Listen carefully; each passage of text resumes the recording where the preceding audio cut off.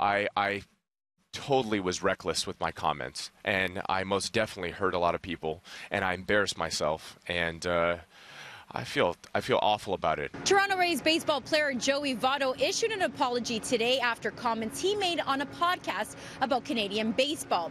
As soon as his audio hit the airwaves, social media had a field day. There was tweet after tweet showing disappointment with his comments.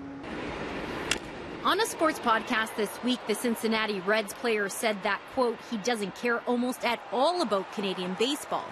When asked about Canadian-born MLB player James Paxton throwing a no-hitter against the Jays, he said, quote, as far as Toronto and Canadian baseball and the country of Canada and James Paxton being Canadian, I don't care at all.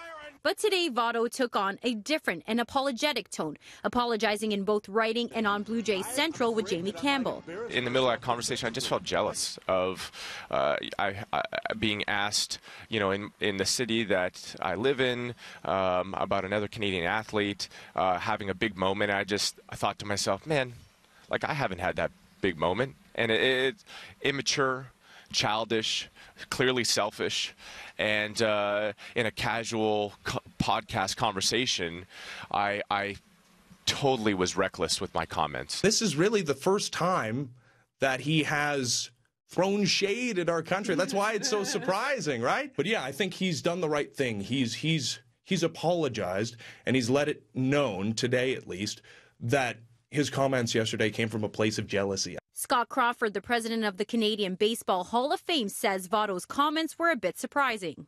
It was one of those things where we were just, we were caught off guard. We didn't expect it, but we knew that the comments by Joey were, weren't going to be taken lightly by the country. So I mean, it was something that we were thinking about as he said it.